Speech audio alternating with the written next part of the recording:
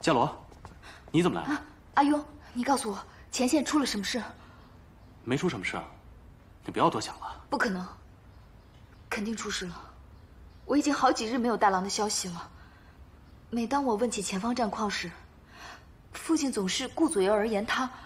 你告诉我，前线究竟出了什么事？确实出了一点小事。小事？怎么可能会是小事？一定是出大事了。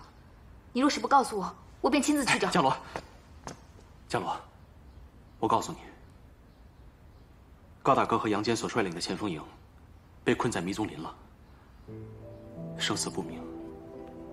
那迷踪林一旦误闯，就很难出来。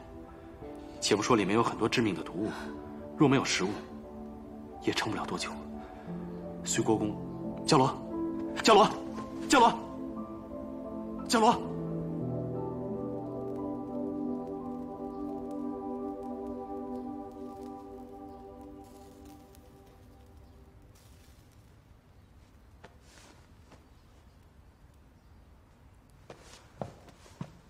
如何？没什么大碍吧？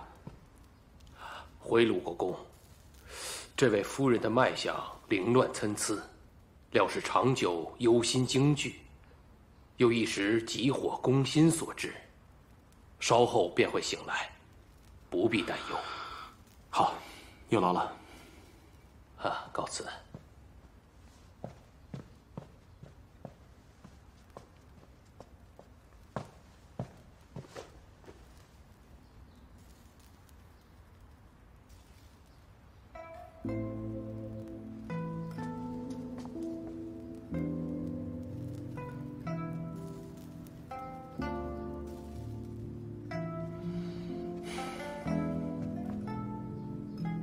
杨夫人如何了？没什么大碍，但是需要静养，不得打扰。杨夫人怀有身孕，在外逗留太久，杨家必定会担心。我一会儿派人送她回去吧。不必。为何啊？她还尚未醒来，怎么送她回府？等她醒来之后，我会好好安排的。那也不行。伽罗现在身体虚弱，马车颠簸对她不利。那你的意思是，让她一直在府里休养吗？有何不可？她是随国公府的夫人，是别人的妻子，在鲁国公府，你不怕别人说闲话吗？闲言碎语不必理会。伽罗在我府门口晕倒，我自有责任照顾。现在把她送走，不是薄情寡义吗？到底是她虚弱至此，还是你有私心，本就不想让她离开呢？你别胡说！伽罗突然晕倒，我能袖手旁观吗？杨坚是否遭遇不测还未可知，你就这样急不可待吗？就算要照顾他的夫人，也轮不到你义不容辞吧？你自从怀孕以后，越发喜欢胡思乱想，简直不可理喻。你还知道我怀孕，你就如此气我吗？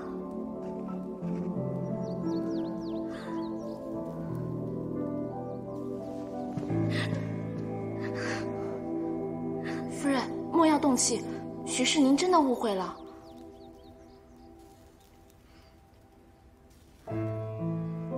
对他嘘寒问暖，对我横眉冷眼，有何误会？明明就是心虚。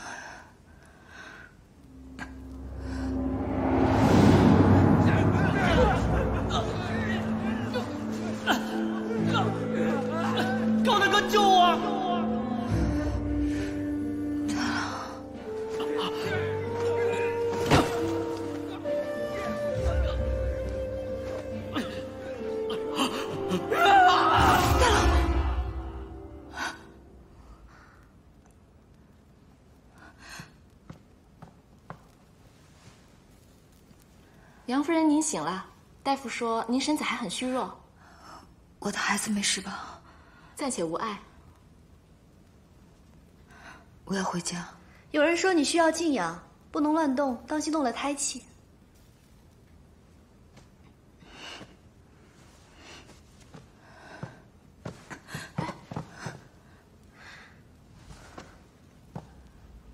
你的夫君还生死未卜，你要是再有个什么三长两短，那多可怜啊！阿庸特意交代了，你醒来之后不能擅自离开，你大可以待在鲁国公府。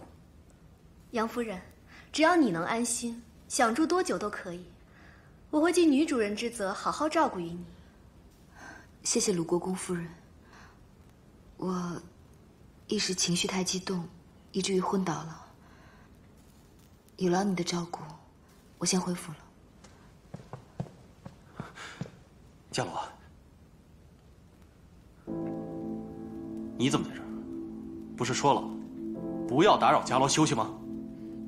同怀身孕，我推己及人，格外关心杨夫人。我好意进来探望，难道还要向你禀报吗？鲁国公，我要回府。你就别逞强了，不为自己，也考虑一下孩子吧。你先好好休息，等你好些了，我便送你回去。请你备车。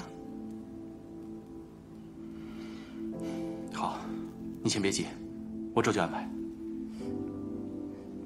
我去安排吧，郎主。坐吧。